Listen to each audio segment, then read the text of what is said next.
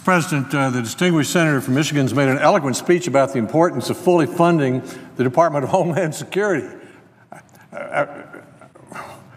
What's astonishing to me is that she didn't listen to her own speech the first time the Republican majority leader brought up the House-passed bill to fully fund Homeland Security, and the Democrats blocked it.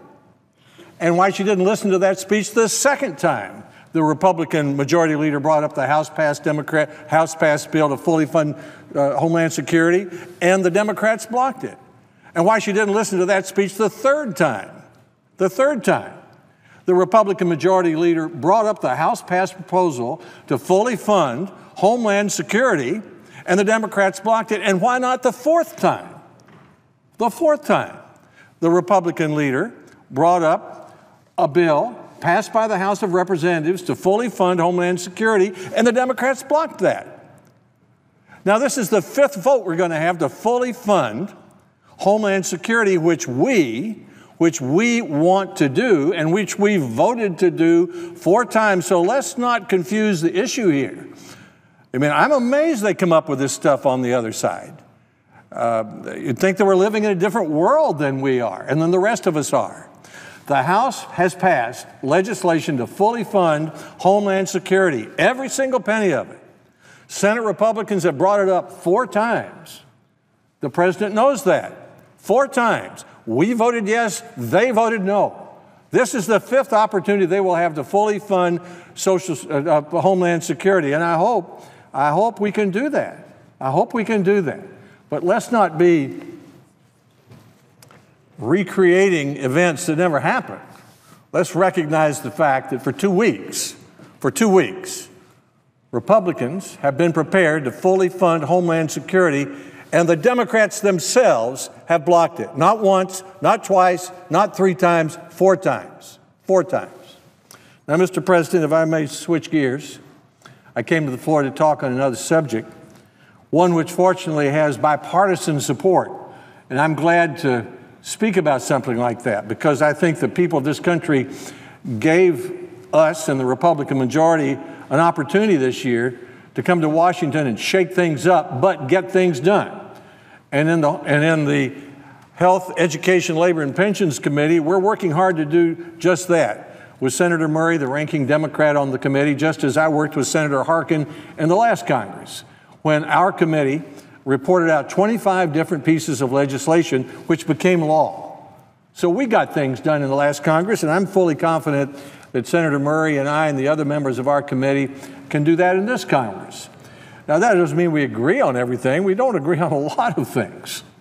I mean, if you had to pick a group of liberals and a group of conservatives and line them up, our committee would probably have as much difference as any committee in the Congress. But we've also got about 30% of the jurisdiction in the Congress. That's what Ted Kennedy used to say when he was in the United States Senate. And we know it's our responsibility to get things done. We're working hard on fixing No Child Left Behind. We're working with Secretary Burwell and the President on finding ways to move discoveries and devices through the National Institutes of Health and the Food and Drug Administration into the medicine cabinets. And I see the senator from Maryland on the floor yesterday. We worked together to hear a report that the senator from Maryland and I and the senator from Colorado, Senator Bennett, and the senator from Colorado, Senator Burr, asked for 2 years ago, which is to take a look at all the federal regulations governing higher education, our 6,000 colleges and universities, and give us an assessment of how much they cost.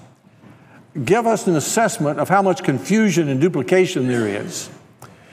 Give us an assessment of how many times since 1965 and the 8 different times we've reauthorized the Higher Education Act, of how often we'd fail to weed the garden, how often have we instead just dumped new laws, new regulations on top of old ones, and tell us exactly what to do. And Chancellor Zeppos of Vanderbilt University and the Chancellor Kerwin of the University of Maryland gave us this report. Senator Mikulski was there, I was there, Senator Murray, Senator Burr, Senator Bennett was there. It was a very impressive report. I won't speak long about it because I see the senator from Maryland would like to speak, but I would like to take about 5 minutes and say these things. It's sometimes best to tell a story to underscore a point. And here's story one. Vanderbilt University hired the Boston Consulting Group to tell the university how much it spent, the university spent, in complying with federal rules and regulations for higher education in a single year. According to the Boston Consulting Group, Vanderbilt University last year spent $150 million complying with federal rules and regulations. That's 11% of all of its expenditures. That adds about $11,000 to the tuition of each one of 12,000 students at the university. That's absolutely absurd, Mr. President. Absolutely absurd that somehow or another that could happen. Or second example, the student aid form that 20 million families fill out every year. It's 108 questions long. Our committee has been told that 2 questions would do the job for 96% of the families. What's your income? What's your family size? A bipartisan group of us have introduced that. That would save millions of hours, millions of dollars across the country. Or here's a third example. The head of the National Academy of Sciences says that 42% of the time of an investigator on a research project is spent on administrative tasks.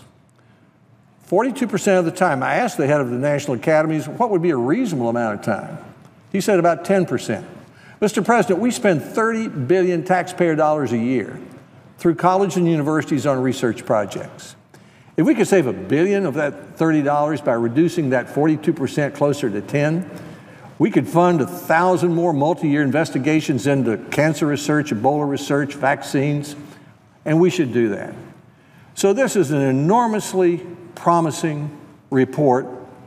10 years ago, the senator from Maryland and I worked on a report called Rising Above the Gathering Storm.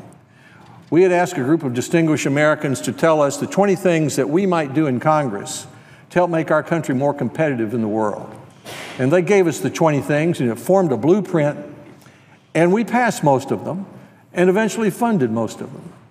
So I think this report, which we received yesterday, has the opportunity to be as important as Rising Above the Gathering Storm that became the America Competes Act. It is a blueprint for how we can reduce overregulation, simplify rules, save money, make consumer protection clear, keep tuition down, find more money for research, and let colleges and universities spend their time and money educating students instead of filling out forms.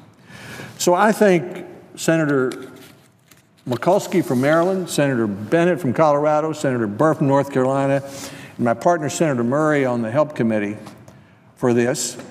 I would ask unanimous consent to include in the record my opening statement from yesterday's hearing, followed by pages 1 through 6 of the report that was presented to us yesterday. And I yield the floor.